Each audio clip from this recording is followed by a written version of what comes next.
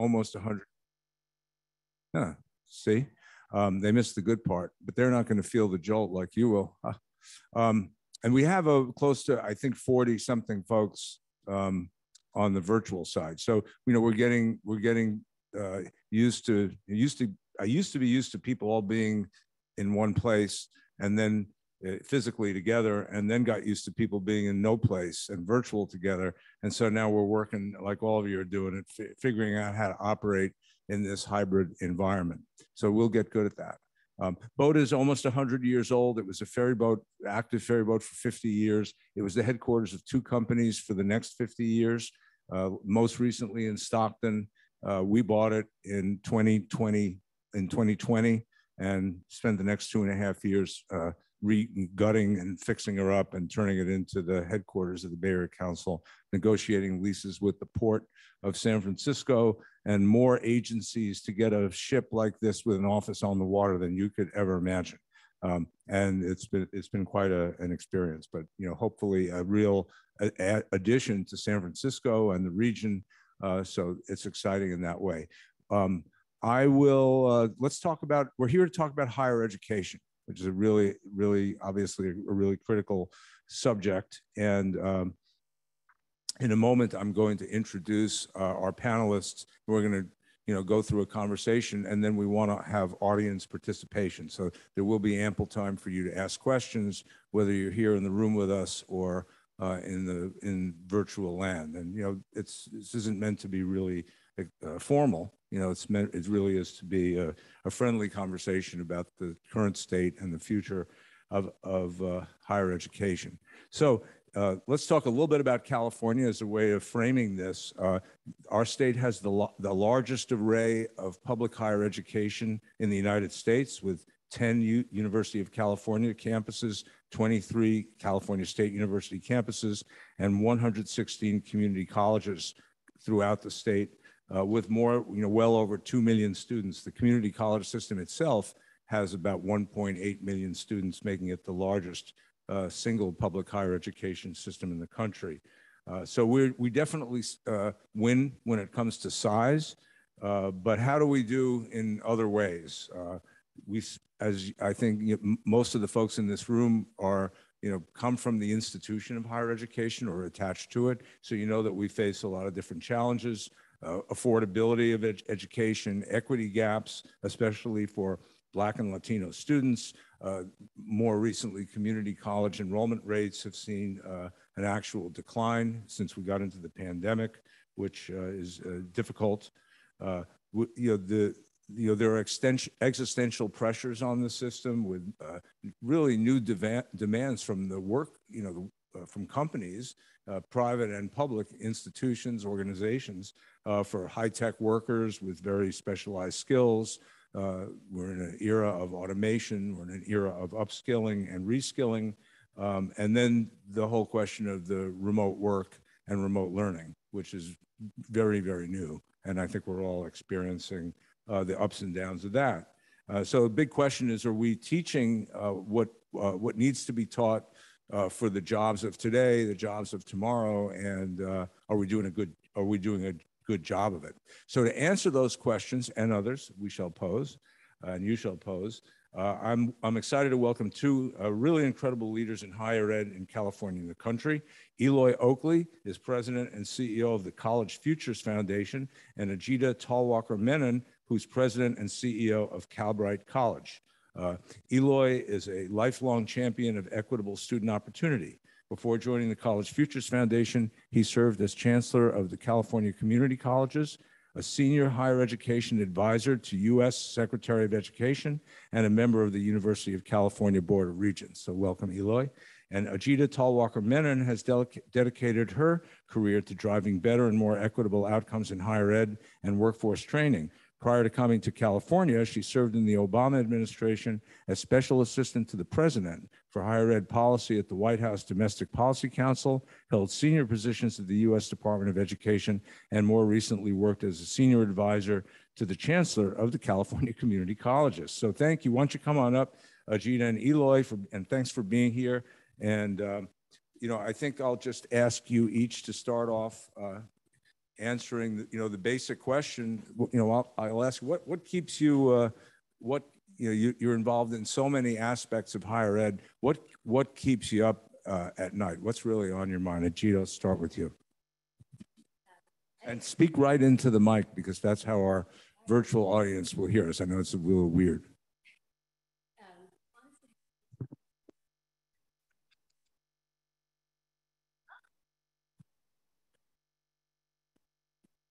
How about now? Oh. Honestly, the thing that keeps me up at night is whether we will take our focus away from what we are knowing and learning is what we should be learning coming out of this pandemic and coming out of the decades of gap that we're seeing in terms of the economic and social gaps facing our country. And that focus has to be on understanding how we adapt our institutions and our programmatic offerings and our services in ways that are designed around the needs of learners. And the learners look very differently than they looked a couple decades ago. The demographic composition of higher ed has changed, and the realities facing those who need higher ed to be an access point in order to stabilize their income, stabilize the situation in their families, has become more urgent than it ever has been. And so my thing that keeps me up at night is making sure we're going to rise to the occasion as a state and as a country. Great. We'll talk more about that. Eloy, what's on your mind? So what keeps me up at night, besides terrible pitching choices on behalf of the Dodgers front office, which has not allowed me to sleep the last several days, but beyond that, what keeps me up at night is the changes, the rapid changes happening in the workforce and in and around higher education, and whether or not our public systems will be able to adapt with them along the way.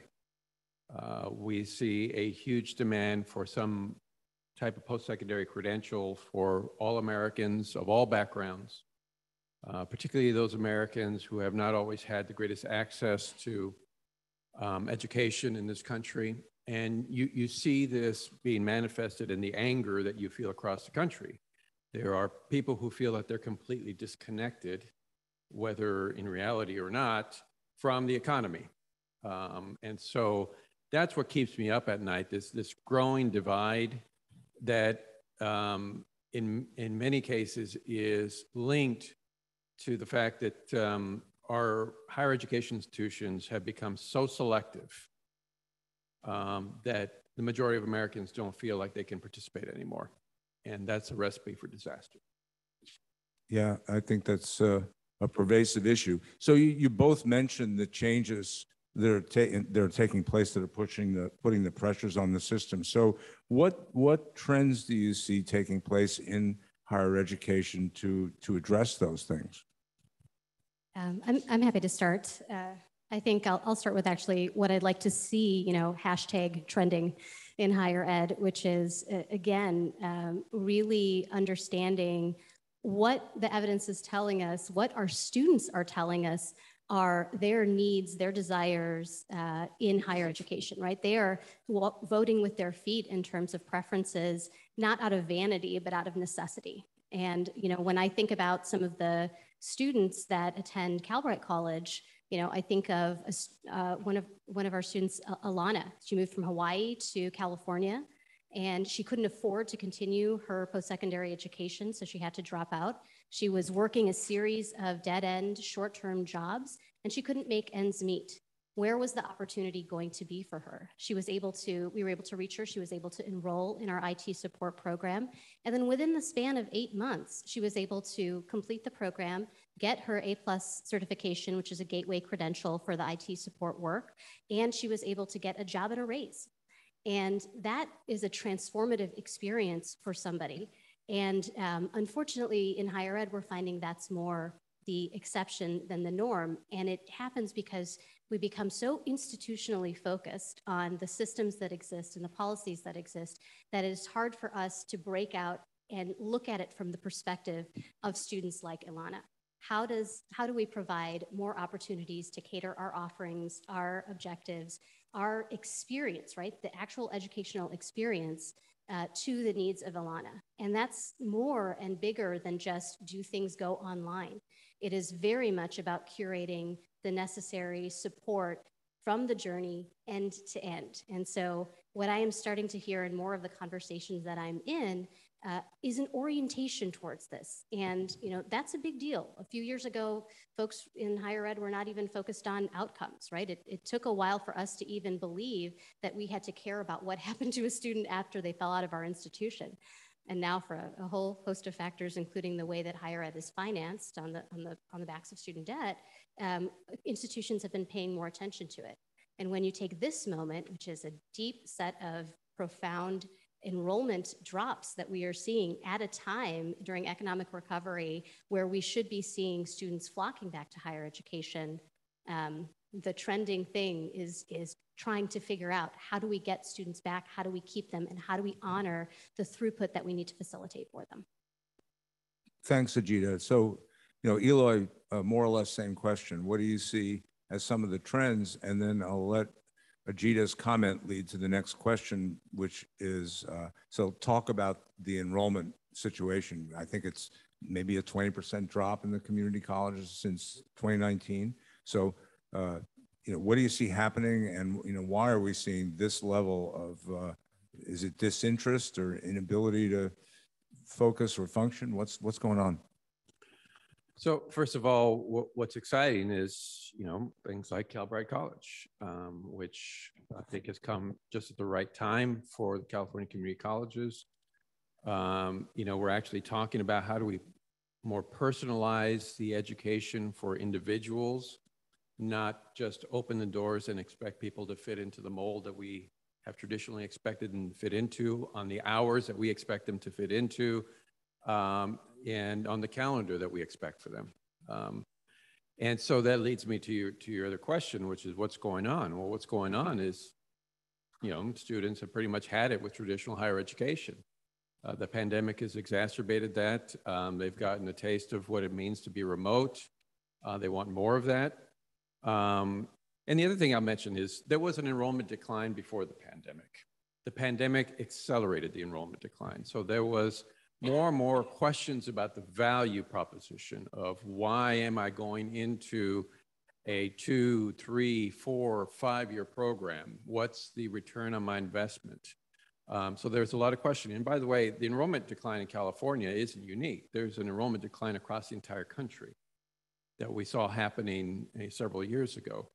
And this is also true of regional publics. This is true of nonprofits. You see a lot of our private nonprofit institution, our independents, closing their doors. Mills College is an example here, Marymount down in Southern California.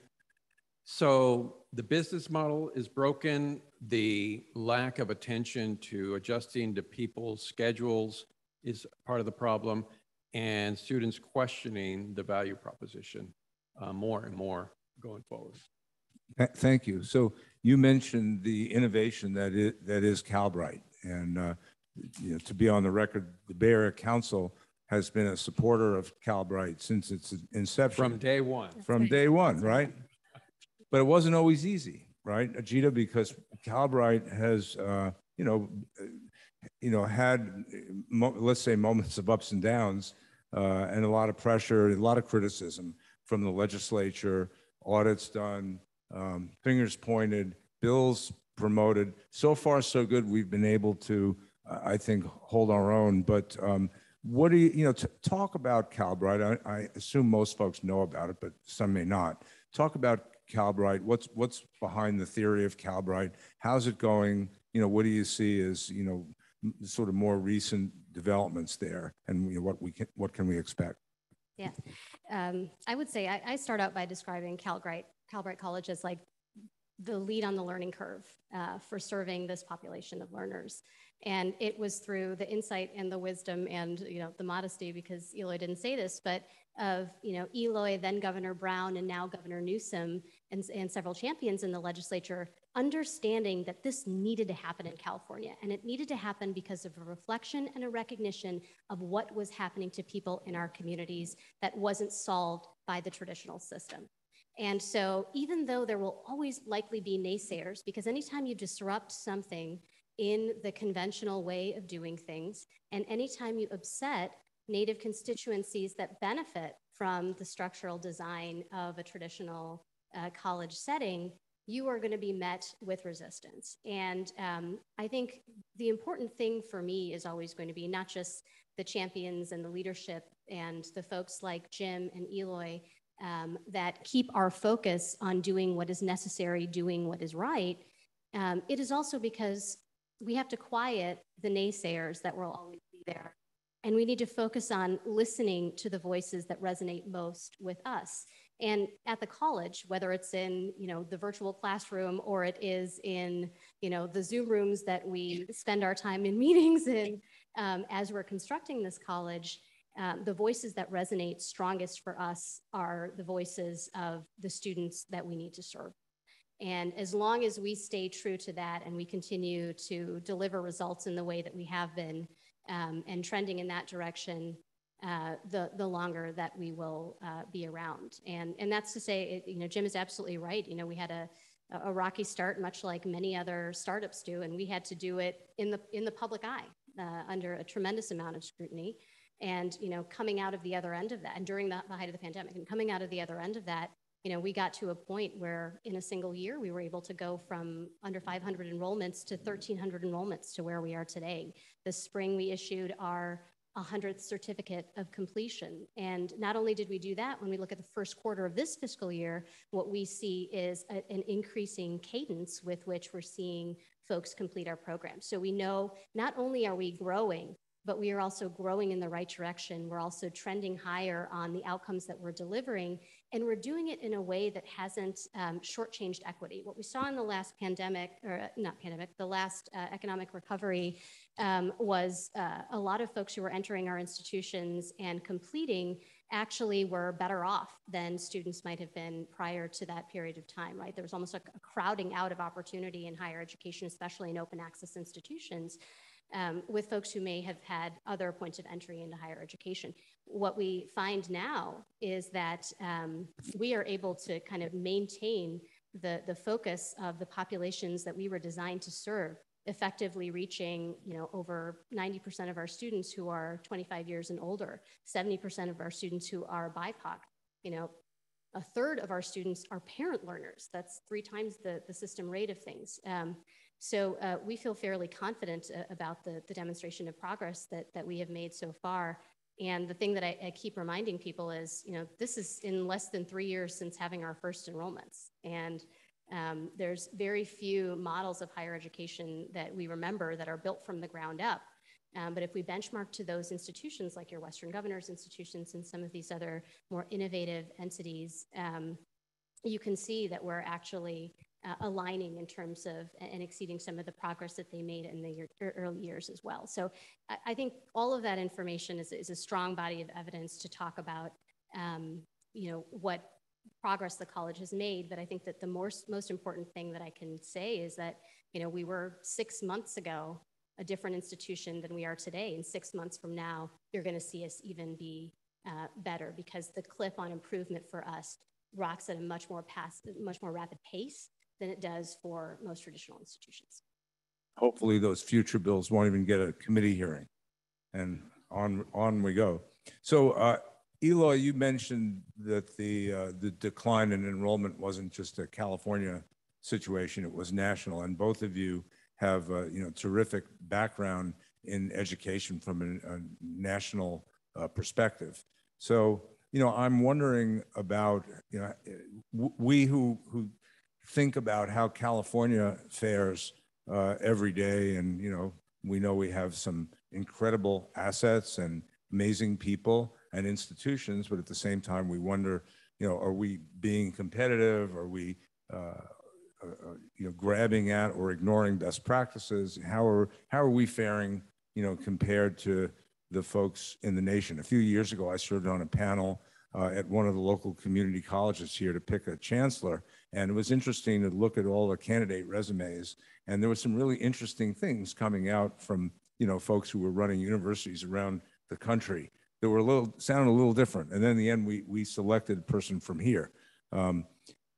So I never really got to see what it might have looked like had we imported someone from Western Pennsylvania who was doing things with business, the likes of which I didn't normally see as much in the Bay Area. But how do we stand up from a higher education perspective against the rest of the country? I'll put this to both of you.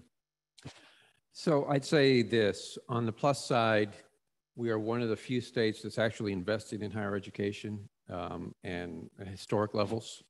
That's great. I mean, we had a big hole to dig out of in California, but we are one of the only states, and I think that's something that the governor should, talk about, as he has been talking about it. We have the greatest public access in the country, which is great, between the community colleges, the CSU, and the University of California. We have the most comprehensive system of higher education, public higher education in the country. And couple that with our private nonprofits, we have tremendous scale in California. That's the good news. The challenging news is we are in a very complicated state.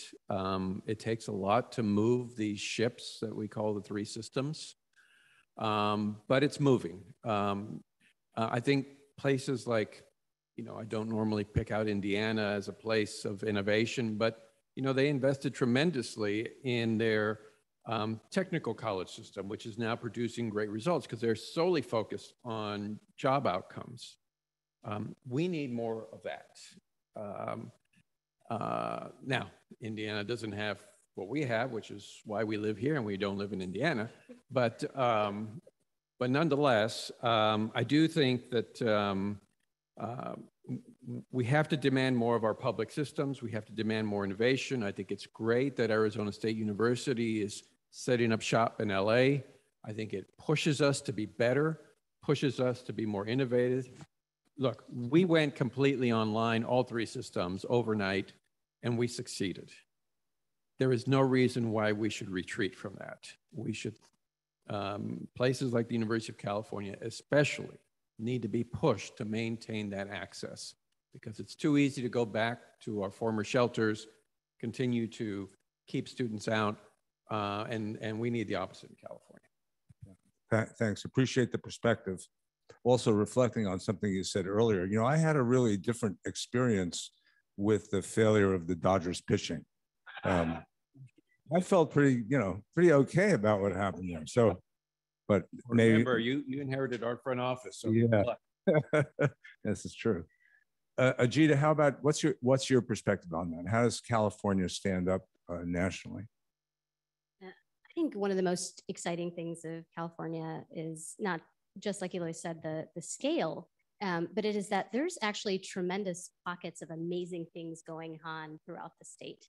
And the challenge here in California is, can we scale those things, right? Can we change the way we do business? Because the assets we have here, the intellectual capital that we have here, the employers that we have here, all of that is really conducive to doing more incredible things. And the question for me in terms of what California needs to lead in the way that I believe it should, being the largest state in the union and being responsible for so much of our economy, it is really to find new ways of lifting up those good things that are happening and altering or breaking the right china in order to allow for us to scale those activities. So we can't use the old ways of doing business to try to achieve something different in terms of the outcome. I'm obviously going to talk a lot about Calbright, but the point of Calbright was not just to be a standalone institution that did this great thing for a group of Californians. It was actually, as envisioned, a way for us to think about what could we have if we had an engine of innovation, an engine of best practices development, all focused around areas where we were facing challenges as higher education institutions in the state. And so I think there's a tremendous opportunity here in California, different than might exist in other states, to really offer that up, right? The real R&D innovation capacities that exist and we're known for in California. How do we apply that in higher ed in ways that are meaningful, and how do we use what we're learning here at Calbright to share with the rest of the system? That's a core part of why we exist, and why and what we hope to continue to contribute as we grow and develop. Thank you. It's interesting. So we have this unusual economy. It's an understatement, in which we have the lowest unemployment numbers in modern history, virtually kind of zero unemployment for the country, certainly for this region. And yet we've got a whole slew of people sitting on the sidelines outside of the labor market, and not trying to work their way, apparently not trying to work their way back in. So it seems like there's a real necessity, to reach that population with, by either reskilling or upskilling those folks for jobs that either are here or are coming. I'll give as an example the recently passed federal CHIPS legislation. So, we want to onshore our chip research, certainly, and manufacture. And groups like ours, we're pushing for this. We're concerned about California's ability to attract those institutions to come here versus other states, because we see them going to other states.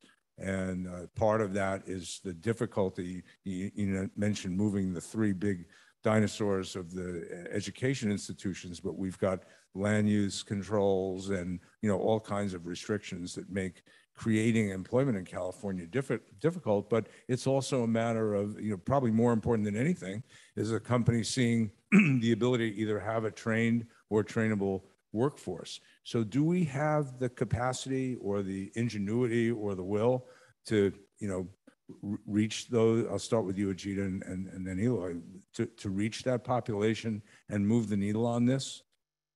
Yes, we absolutely do, and we have to. I'll actually maybe illustrate with a little bit of a case in point in terms of a new program we designed and kind of what we thought about when we were deciding what programs to offer, and how we would approach this question or problem that gets at this sort of juggernaut in terms of how training traditionally occurs. Like, we do a lot of training that's, quote, vocational, which is non sequitur and singularly focused on a single job. And it's not the way the economy works, and it's not the way the skills currency in the economy works, right? We do that, or we ask people to get a 4-year degree, and 2-year to a 4-year degree in the case of California, where there's much more integration in the system than there might be in other states. So we set this as the benchmark of how we should design programs. And so everything that's in the composition of what our institution do is based on the type of credential, short-term, vocational, degree granting, those kinds of things. And it's also based on sectors, right? Disciplinary areas. And what's interesting, even when you get into vocational training, is when we start to push towards alignment, we really focus on that sector-based alignment, right? How do we train for X thing in X industry? And what we are starting to look through is actually what runs laterally across, like, what is that through line across other industries? Because how do we give people the greatest range of motion with which whatever learning or skills building they're doing to have the most set of opportunities in the job market? And particularly what we've discovered is it has to do with how we view entry points into the knowledge economy for this subdegree population of learners that we're focused on. So in designing a program, what we started looking at was who's displaced in the economy during the time of the pandemic. And it was frontline restaurant workers, and it was hospitality workers, and it was folks with deep customer service experience. And what we discovered was an avenue open to them was, what if they could apply those skills that they have with some technical training to be able to succeed in a new area that was cutting across all industries? And that was a CRM admin program that we created, and using a Salesforce certification. And the reason that we chose that was because with that single certificate, we could see a set of skills, not only just associated with that job role, but a real quick movement into other job categories and classifications, clusters of skills that are not just needed in the technology industry, quote unquote, but are needed across any industry that has an interaction with other businesses or directly to consumers. And we have to begin to think more in that way when we think about the types of training, certification, skills opportunities that we offer. And we have to think about who is receiving that signal or that information. So we have to think about the hiring market as well and the behaviors of the hiring market, which can be suboptimal, right? We want to move into this incredible space of skills-based hiring, but we're not quite there yet, right? We're not in the post-credential world yet. So how do we bridge that gap to really make sure that there is value to what we're offering in the certification? And so we spend a lot of our time actually designing and thinking about those kinds of through lines when we think about the types of programs we're going to offer, where we're going to grow programs, and how we are going to sort of meet this challenge of the type of scaled workforce that comes out with the right set of skills to be attractive to industry and employers that the state and regional economic development groups are trying to. So that's really great explanation and hopeful. And Eloy, so taking off on what Ajita said, and you know the issue that we find representing the employer community is, you know, what we know is a lot of our members, especially the bigger ones, but smaller ones too, they're actually the ones providing the training for their workforce. They say, you know, somebody graduates, they don't have the skills we need, so we need to provide the training. So we know that's true. You know, how do we deal with, take advantage of, you know, the willingness on the part of employers to train and the capabilities of the public education system to provide the training and provide the support? You know, how are we doing and how can we do? So a couple of thoughts. First of all, the higher education system should not be the individual training site for an employer. That's always been the employer's role. It was the employer's role before, should continue to be the employer's role. A specific job training criteria. What we need to do is better translate the kinds of skills that allow a person to be successful in that environment and better articulate them. It goes back to what Ajita was saying. There's a lot of work being done right now around skills and competencies, breaking down job descriptions into skills and competencies, and then breaking down curriculum, certificates, degrees into skills and competencies, and using technology to drive that match a lot better than what we do now. Once we can crack that, we can begin to do a much better job of matching skills and competencies, job openings that are already being created. And if you think about it, we can pre-populate those jobs while students are still in school. So that's where we need to drive toward, and away from this thinking that what we need are the more blunt instruments, degrees. Yes, we want students to continue to pursue degrees because we know based on data that that's better for them throughout their lifetime. But in the meantime, we want them to have economic mobility.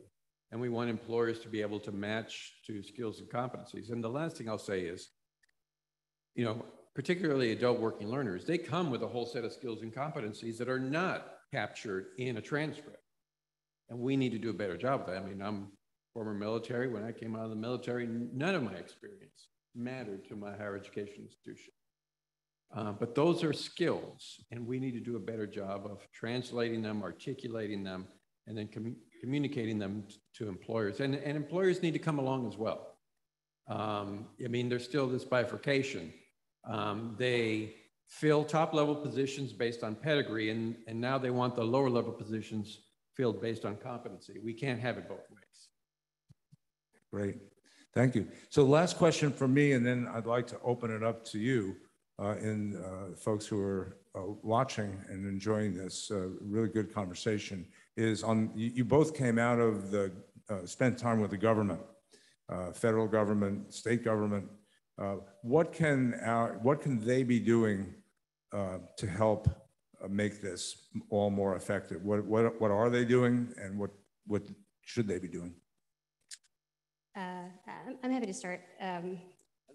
I think in particular right now, there is such a focus on student debt and the consumer protection side of higher education. And it's an absolute necessity, but it is necessary but insufficient for what we need to create as the conditions in which more institutions feel the incentive and the freedom to do more innovative things and try new ways and new models of doing things. And that is both seeded investment, but it is also an understanding that the current regulatory structures don't often support competency-based education, because everything in terms of the way that programs and colleges are funded have to do with inputs, time spent in the classroom, not the outcomes necessarily, which is the demonstration of skills mastered. And so, I think there's a lot of great work ahead of us in terms of what is federally focused on, and also what we focus on here in the state, to really align the financing model and the incentive model to what we are asking institutions to do, because otherwise institutions will find ways to do it in narrow pockets because they're scrappy, especially community college leaders. But it will be very difficult for them to do that in a way that is scalable and reaches all of the students that it needs to reach. So I would say those are two primary areas, and a related one Eloy talked about, which is related to the validation of learning. There's a fundamental shift when you move towards skill-based credentialing that has everything to do with the fact that you are disrupting a very sacred cow. And I can say that because I'm Hindu.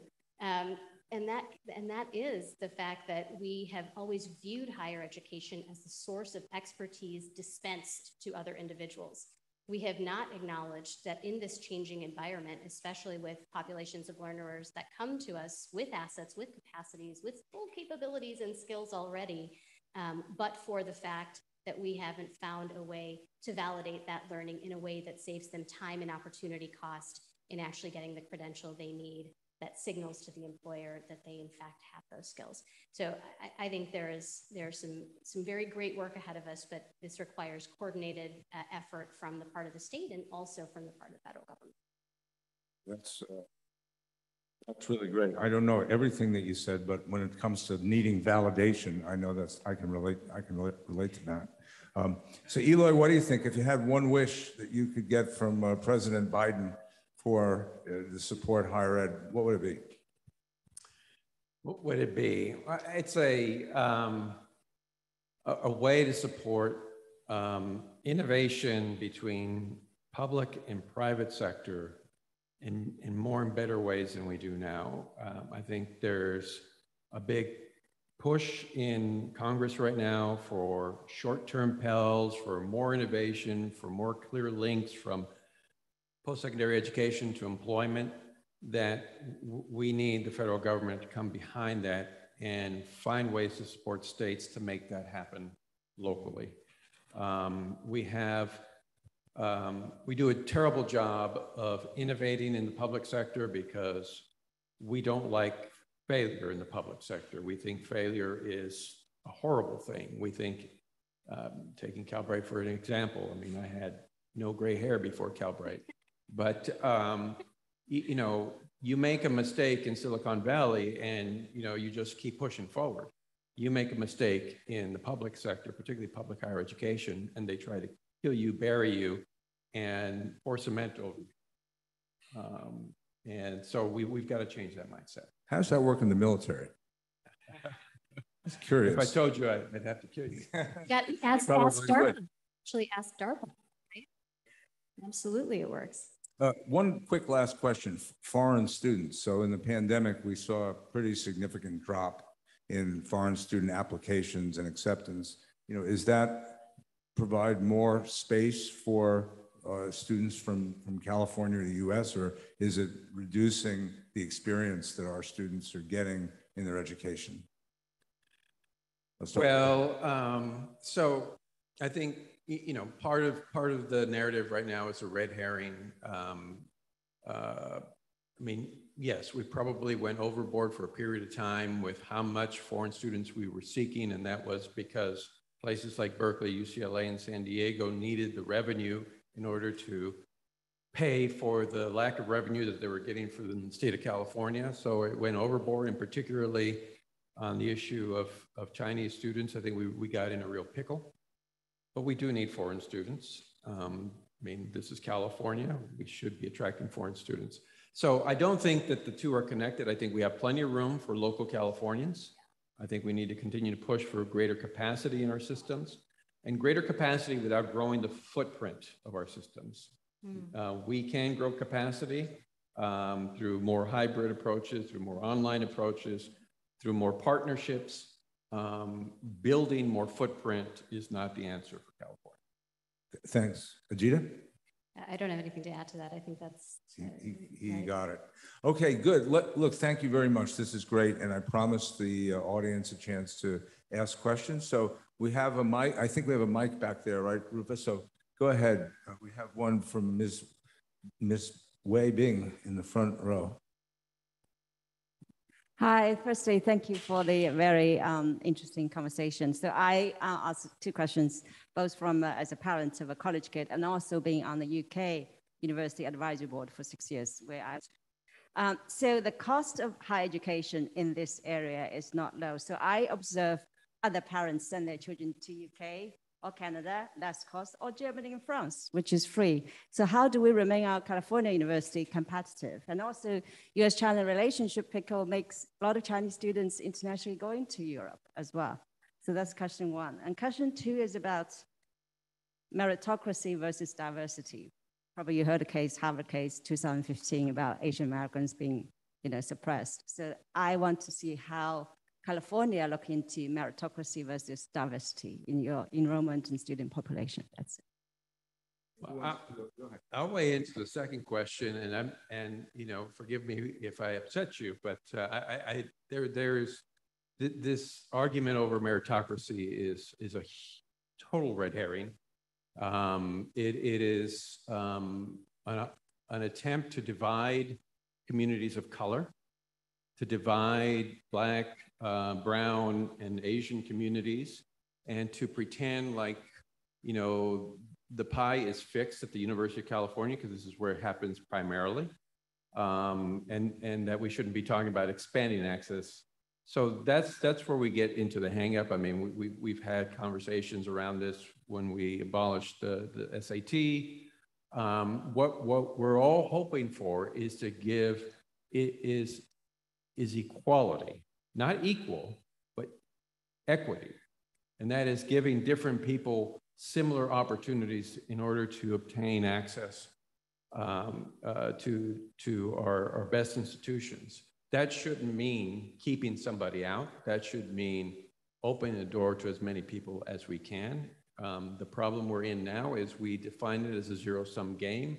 And then so one community feels like they are being shut out if we let more of another community in. So I believe every student, Black, brown, Asian, white, whatever, who gets into the University of California, achieve that on their own merit. And so, I think it's unfortunate that we've gotten in this position in California, that we have to have this conversation about one versus the other. Diversity is good for California. Diversity doesn't reduce academic quality. We need to do a better job of admitting more Californians. Thank you. Ajita, you want to touch that one or the issue around pricing? I will take the pricing question, because I think oftentimes there's a strong desire to analogize the American higher education system to other systems. And the big differentiating factor is actually that a lot of those other countries have a centralized Ministry of Education, or an ability to actually control both supply and price. And we actually do not enjoy that ability. So all of the things that we do and take action around have an impact to the way that the market works. And by that, I mean, when we saw tuition increase in public sector institutions corresponding to a decline in state investment, right? That was the cause of tuition increases. It wasn't because public institutions were price gouging individual consumers. Similarly true, we look at the relationship between debt financing and the growth in debt financing, particularly in programs like graduate programs, and not necessarily in undergraduate programs because the availability of aid is fixed and the market is adjusted. So I think there's some real big differences in terms of the tools and resources that we have as policymakers to influence affordability in the country. And that's why we find ourselves in these conundrum of post facto debt cancellation conversations versus frontline conversations about the pricing and the cost for students of higher education. That being said, I also think that some of this is healthy and allowed for American institutions to continue to lead in terms of their research mission and objectives and their contribution to the overall economy. And we sometimes forget that all levels of our public higher education institutions contribute in calculable, important ways to our economies and to the democratic fabric of what we do as a country. And so I think there is a lot to celebrate about it. Unfortunately, this question around cost and availability has to push us into a conversation where we're talking about outcomes. And we're seeing that because consumers are forcing us to see that, right? Prospective students are weighing decisions of whether to go and where to go based on finance considerations and concerns over student debt in the long run. So I think we will see that correction happen, but I think it will take some time given the fact that there's not a direct intervention on our part. The last thing, if I could just take just 2 seconds to yes and on Eloy's comments around the way that we look at, quote, the American meritocracy in the admissions process. I think it is, I don't hang out in the four-year market anymore, but one thing that I do think is important to point out is this idea and assumption that what we have done to date has been somehow equitable and merit and filled with merit. Is the biggest assumption that we have to crack open. There are a lot of different considerations that colleges have in a black box admissions process. And if we don't acknowledge that, it allows us to be hoodwinked a little bit in terms of the assumptions that we generate about why different people or communities get into institutions and why others don't. And overall, this has more to do with the fact that there has always been a race towards prestige for a very select number of institutions that make it into the US News and World Report rankings, but not where the majority of our country is educated. And so I also just want to point out that we can have a conversation about highly selective institutions and some of the variation in admissions policies that make it profoundly unequitable for reasons that seem inexplicable. But we really should focus the conversation on who are the institutions that are serving the bulk of Americans in this country, and how are we looking at their access points, what they're doing, what the kind of investment that they need to have in those institutions.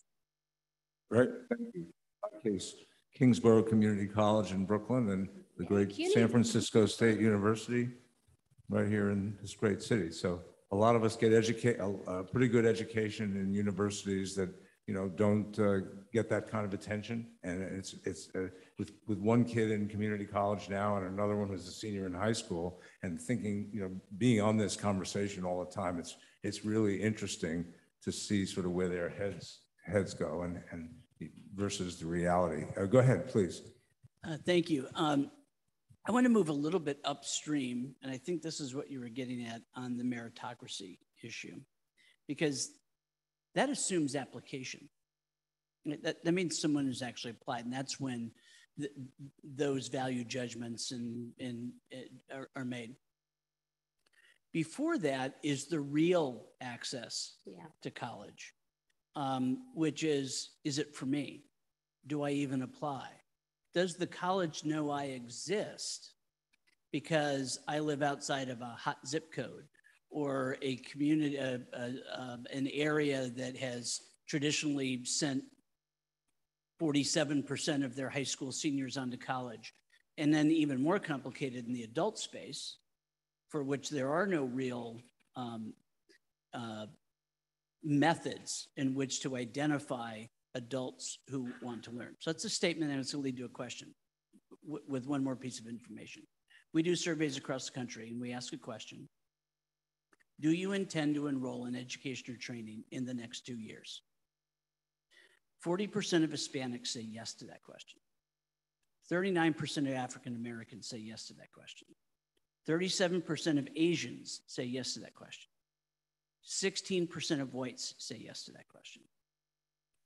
And yet, they're the ones who are getting the outreach from the universities. They're the ones who've grown up believing that the system was for them. So how do we change the mindset of colleges about who the new students should be? Not just who's showing up, but who should they be? Who are the people who actually want it and need, because they missed it the first time or they failed the first time, but they still have the desire to get that education to better their lives?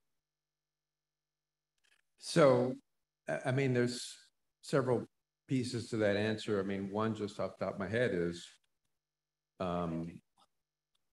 you know, families who have not participated in higher education drill into their children that this is your way out of the situation you find yourself. So there is this push, particularly in Hispanic communities. But this is the trap of first generation students. They aspire, but the network isn't there. The outreach isn't there. Look, I grew up in the shadow of USC and UCLA. I had no idea how to even navigate that process. I watched a lot of football on TV, but I didn't know how to apply. I didn't know, I mean, they never called me. So that is a fundamental shift that's happening now. I think, you know, we have friends here from WGU. Some of the larger fully online colleges have forced us to rethink our models of how we reach students. You know, when I first started in the Biden administration, I saw a statistic. There was about in 2019-20, there was about a 1% increase in enrollments. But if you peeled out Western Governors, Southern New Hampshire, the University of Maryland Global Campus, and Purdue Global, there was about a 3% decline. And so what does that tell you? That they are presenting opportunities to students who didn't see themselves as going to college under the other model. So we're doing something different. We're actually creating schedules, opportunities that match people's ability to attend, and we need to do more of that. We need to put more power in the hands, either through technology or through other means, in the hands of parents and students, so that they can actually understand how to navigate and find themselves. I think this pilot that was just recently launched, the dual admissions pilot in the University of California and with the community colleges, I think is an excellent opportunity to reach students who don't otherwise see themselves as being able to go to University of California campus. And we need to do more of that. I'll actually take it to kind of what we've learned from the students that we're serving. And a large part of the challenge actually has been not just to folks not see themselves in a higher education opportunity. Often they have had a trauma with the educational system. So maybe they have gone to a predatory for-profit like a Corinthian college that closed on them and they were left, you know, holding the bag, or more likely earlier in their educational career, they have been told that they cannot, that they are less than, that they are not capable. And that is a different kind of conversation for a higher education institution to have with somebody, because everybody comes to us with hope and aspiration and belief. And we just have to remind them that you can actually be at an institution that is rooting for you to succeed and that understands that your biggest challenge is actually not affordability, according to our survey results, but actually accessibility. Can the model be flexible enough to meet with the life demands that I am faced with on a day-to-day basis when I am working, when I have an uncertain or unpredictable schedule, when I have adult caregiving responsibilities and childcare responsibilities? You know, how do I even make it to campus twice a week for 4 o'clock class? You know, either that's in the middle of the workday or I have pickup, or, you know, these are real things. And so, you know, one, I agree with you that the sorting hat gets put on extraordinarily early, and we don't do a good job of understanding that folks have potential and when we should assess that potential in individuals. And then we forget how to have a conversation with people that looks at them as glass half full, right? That looks at them and says, you are fully capable. You are in fact managing a very complex matrix of responsibilities and you are crushing it. how do we make it possible for you to do the thing that you've always wanted to do, which is to achieve something greater and more stable? And you know, part of that conversation that we have in recruiting students and in reaching out to communities is starting around that message. But then we have to have the follow through in the design of support and offerings that we have, right? It's not enough to enroll you in our institutions. That's how most institutions get paid, but we're really concerned and accountable for that outcome.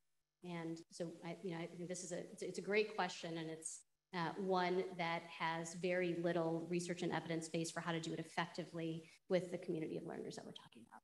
Jim, I just wanted to interrupt quickly. You can hear the bell is tolling. Yeah, I hear the bell. We have another question in the audience. We have a couple online. Can we say a couple? We started 5 minutes late, so can we run 5 minutes? Is that legal? Absolutely. So, Good afternoon. Rick Benbow, Western Governors University. Thanks so much for the dialogue, the rich conversation around how we need to innovate in the higher ed space. I guess my question is more or less directed. I'm reflecting back on a time when the three entities of government, industry, and higher ed systems seem to be more coordinated in their effort and for the outcome of the student and the outcome of society. That was maybe 25, 30 years ago. Since that time, it seems like these three entities have maybe gone off in their own separate space and are more or less working in silos on their own individual metrics or goals. As we move or try to transition to a space where we are expanding the talent pool, creating different talent pipelines, creating the T-developed workforce, or even expanding access, what can we do to bring these three entities back together for the good of the student outcomes, and the good of society? Well, first of all, I'd say it's plenty to be critical of California's higher education system, but we're the fifth largest economy in the world because of our public higher education system. So there is nothing like this in any other state in the country. And we always have to remember that. As bad as we think it can get, I met regularly with all the system heads of all the systems every month. The governor convenes the group every month, along with the California Chamber, along with labor. So there is a lot happening. The challenge that we have is we need to better align the incentives in order to make sure that we're serving the majority of California. The incentive for the University of California are its research outcomes. That's the incentive, not undergraduate education. The incentive for the CSU is undergraduate education, but they want to be research universities. And for community colleges, we have a challenge in that we want them to accomplish 4 or 5 different sets of outcomes, but we don't really understand how to measure them. And the main incentive for community colleges, in my opinion, should be economic mobility. So the issue is for a state that is challenged by the way that it budgets, how do you create the right incentive structure to get the systems to work more closely? It isn't because of a lack of desire, it's a lack of incentive. I agree with that in terms of definitely the regulatory structure, but I'll shift the conversation to something I think we can do, which is I think there has to be a tremendous push in the form of proofs of concepts. So how do we continue to actually push for what we want and need as leading institutions that desire this alignment and that advocate for this alignment? And I love your team over at Western Governors University, and you have a great president in Scott Pulsifer over there.